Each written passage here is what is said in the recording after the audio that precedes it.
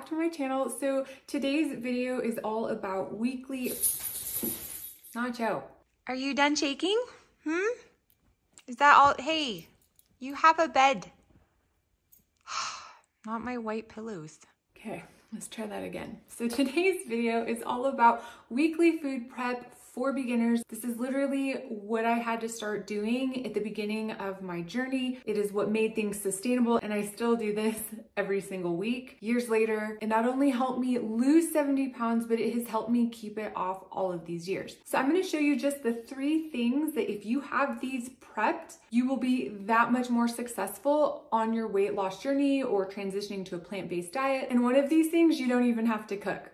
So if you didn't already know, my weight loss guide and cookbook, Plantifully Lean, is now available in stores. But this is my weight loss guide and cookbook. I basically wrote the guide that I wish I had had when I was on my weight loss journey. I teach you guys everything you need to know about easy weight loss on a plant-based diet, what to do about protein, carbs, fat. I give you a 28-day meal plan, give you my prep day musts, but most importantly, I teach you guys the various plate building methods that I used to help me lose weight and keep it off. And I was able to lose 70 pounds without ever counting calories. And it also has 125 of my most popular weight loss recipes. And Amazon has this on sale right now. It's almost 20% off. So if you haven't picked it up yet, Amazon is a great place because it's 20% off. Otherwise, you can walk into Barnes & Noble. It's sold at Walmart and the tattered cover, anywhere books are sold. So if you guys follow me on Instagram, you saw that this week I was in New York City. For the first time ever, I was invited to a press release event and I had meetings with my publisher, Simon & Schuster, and I got to meet with my editor and the team in person. So that was really fun. And I did vlog it for you guys. So I'm gonna be editing that and getting it up pretty soon for you guys.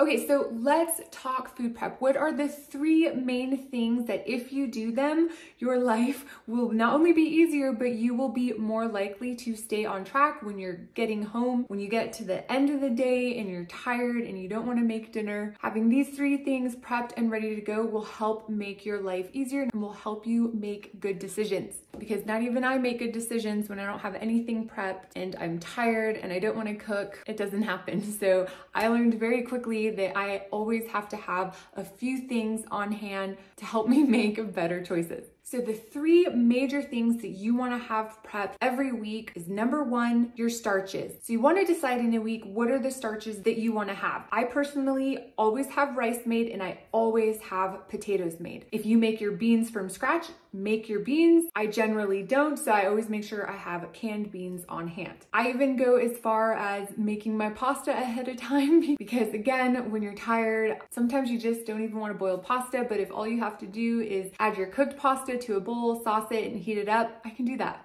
So prep the starches that you want to eat during the week because those are the bulk of your calories. They're the base of your meals. And if you have those ready to go, then it's easy to pull a meal together. The second most important thing that you want to have prepped are your sauces and dressings. So for me, every week without fail, must have is cheese sauce. So every week I make my delicious cheese sauce because we put it on everything. We will put it on rice. We will put it on potatoes. We'll put it on noodles to make mac and cheese. I put it over steamed broccoli. Cheese sauce is a must. So I always make cheese sauce and then I choose another dressing that I want to have during the week. Now, since we're talking for beginners and we don't want things to be overwhelming, I would make cheese sauce and I would choose 1 dressing. For me, that is ranch. I love ranch dressing. If I have ranch made, I will eat more salads and I will snack on veggies and dip them in ranch. So ranch is an absolute must. It helps me make good choices. And ranch is so great on top of rice bowls that are mixed with chickpeas and tomatoes. I can't actually think of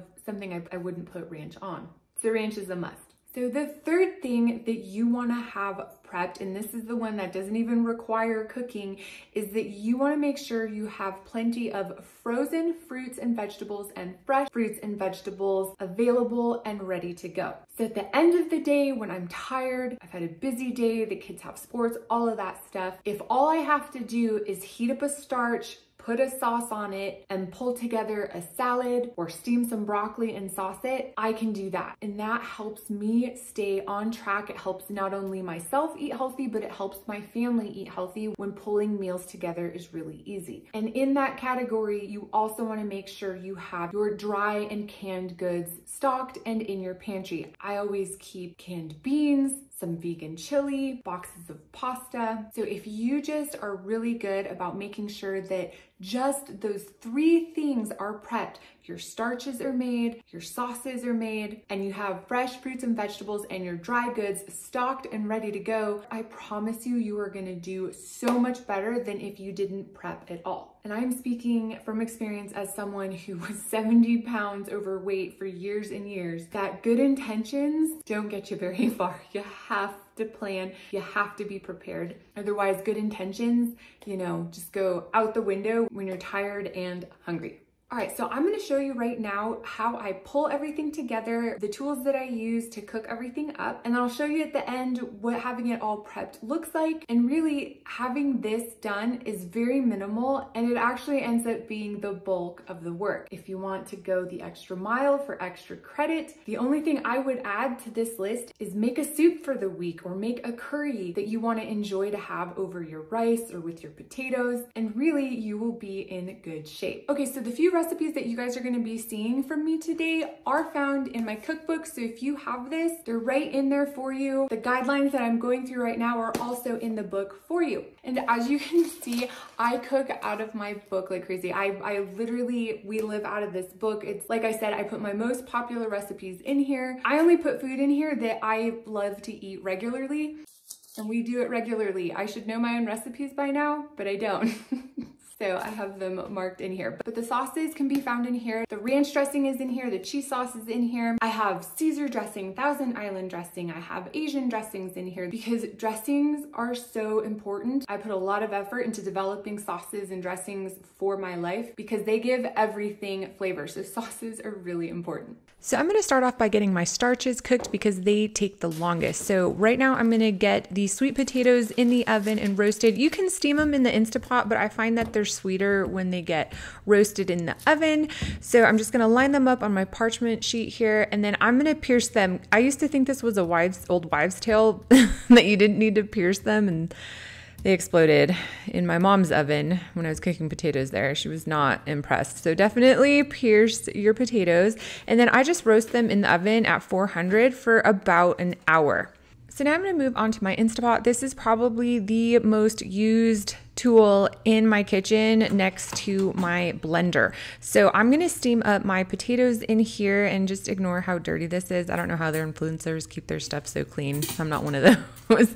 So I just got one of these steaming baskets from Walmart. And so I just set this down in the bottom of my Instapot, and then I start putting in my potatoes. And I always put the largest potatoes at the bottom because they get cooked the most. So once I get that nice and full, I'm just gonna add about 1.5 cups of water to the bottom of the pot, and then I get the lid put on, and I make sure that it's always set to sealed. This, you know, pretty much goes without saying, but sometimes I forget and it's open, so just make sure it's sealed. And then I just hit steam, and based on the size of my potatoes, I'm gonna steam these guys for about 20 minutes. So while my potatoes are cooking, I'm gonna get the sauces made. So I'm gonna make the cheese sauce first. And so here I'm just dicing up some potatoes to make the base of the cheese sauce. I'm gonna get those into a bowl. And my little one is always wanting to be so helpful in the kitchen. And then I'm gonna dice up a carrot and get that in the bowl as well.